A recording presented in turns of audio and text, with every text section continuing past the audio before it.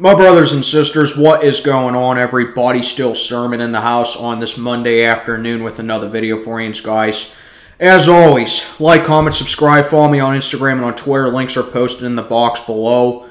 So in this video, yeah, that's right, another agreement with former Steeler player Ryan Clark. And if you remember from last year, Ryan Clark was very critical and very vocal about the Pittsburgh Steelers down the final stretch of the season, and now he's jumping on the team earlier in the season this year. And you want to know what? This guy is 100% right again, because he came on First Take or whatever it is that he is on now, and he comes on and says, you know what, this team just gave up. They give up. They have no heart. They have no fight. They have no passion. They have no nothing. And I couldn't agree more. See, this is what I'm talking about when I say that Steeler fans, and even to an extent, former Steeler players, are a million times better than the media. Because what the media does is that they buttercoat everything and they sugar everything up to try and mask everything to make it seem like it's really all not that bad, when in reality they know it is. I wish everyone was like Ryan Clark. He's a football guy. He's passionate. He loves the game. He knows the sport. He knows the franchise. And he tells it like it is. I wish everyone was like Ryan Clark. So basically, Ryan Clark comes on and starts off by saying he knew that this week was not going to be getting worse.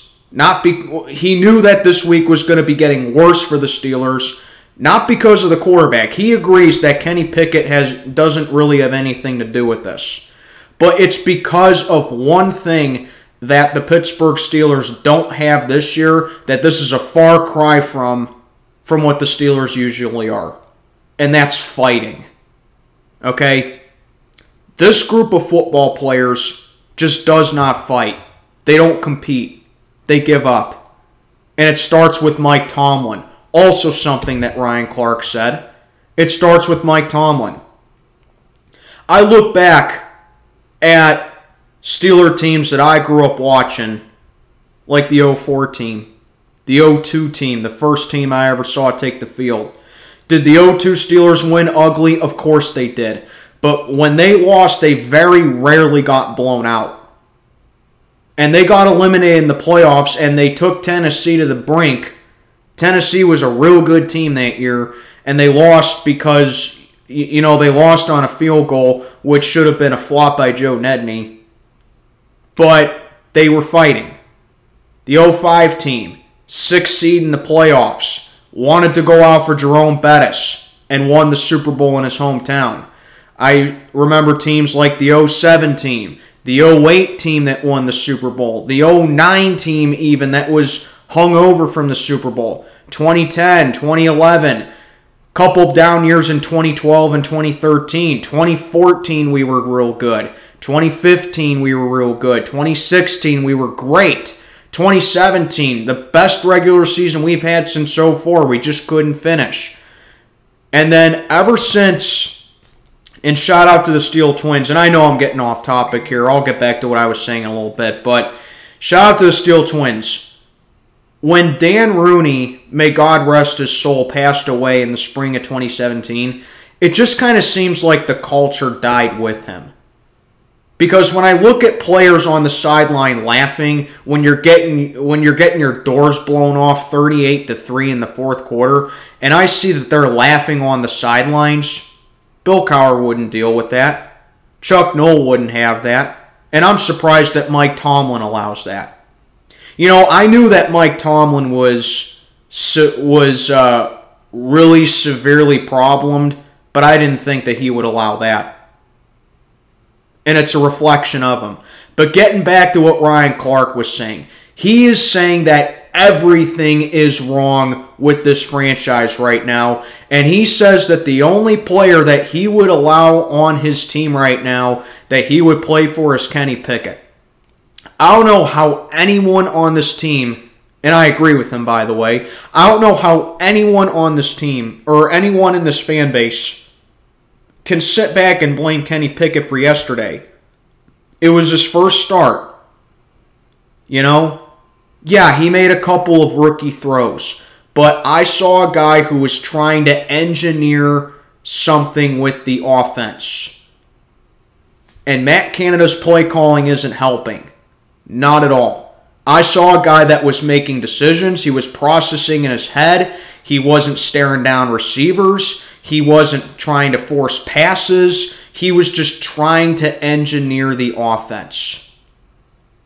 And he is the only one on this team that I can, along with George Pickens too. Those are the only two yesterday that I can say that I did, that gave everything they had yesterday. You know? Because Ryan Clark is like, this team is just a bunch of quitters. And I can't believe I'm saying this. I kind of wish the Pittsburgh Steelers were like the Detroit Lions right now. And I can't believe I'm saying that. Because are the Lions a good team? No. They don't have a good record, but they have a great offense. They will give you everything they have. They will put up a fight, and they just come up short.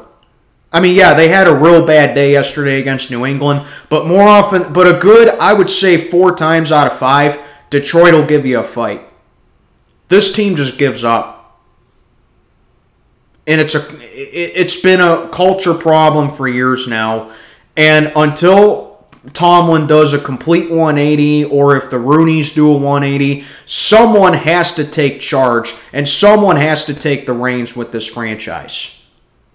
Because I'm seeing a team that takes the field every Sunday and thinks to themselves, what the hell am I doing on this field? Why am I on here, knowing that we don't stand a chance? I know Buffalo is a real good team. I know they are. But you know what? What do you play the game for if you don't try to win the game? That's the whole point I'm trying to make of everything here. Ryan Clark is calling out his former team for their lack of effort, and I think the rest of the fan base is doing that right now. Kenny Pickett and George Pickens, I commend you yesterday because you gave everything you guys had. It's just a shame that the rest of the team is just too lackadaisical about it, and they're too worried about collecting a paycheck, and they're too worried about having fun than playing the game. Well, you know what, guys? You can have fun while playing the game. There's a word for that. It's called winning.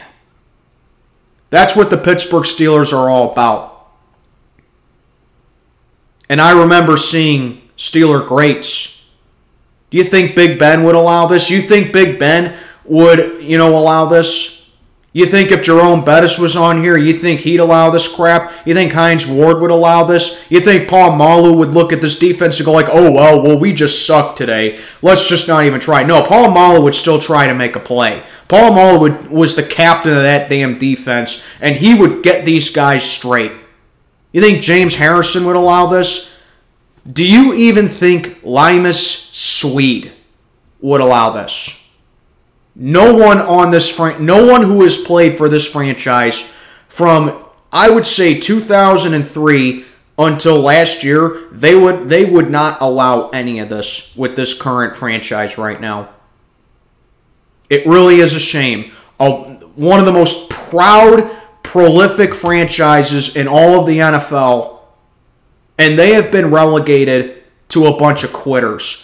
A bunch of towel throwers. Not a bunch of towel twirlers with the terrible towel, but they take that terrible towel and they throw it because that's what they do. They just give up. And yesterday couldn't have been more obvious. Running the ball when you're down 21 points or 28 points. We're aggressive on offense. Let's just run the ball. Let's not even try to conserve any time. Mike Tomlin's one of the most aggressive coaches in the league. Yeah, let's kick a field goal down 31-3. Let's not keep the offense on the field. And Boswell missed 2 field goals yesterday. Like Ryan Clark said, and like I'm saying right now, this team is a bunch of gutless, soft, spineless quitters. That's all they are. You guys want to act like a lifeless team? I'm going to treat you like one. And that's really all I got to say. Like, comment, subscribe, follow me on Instagram and Twitter. Links are posted down below. Let me know what you think. Still Sermon, checking on out for the day. May God be with you all.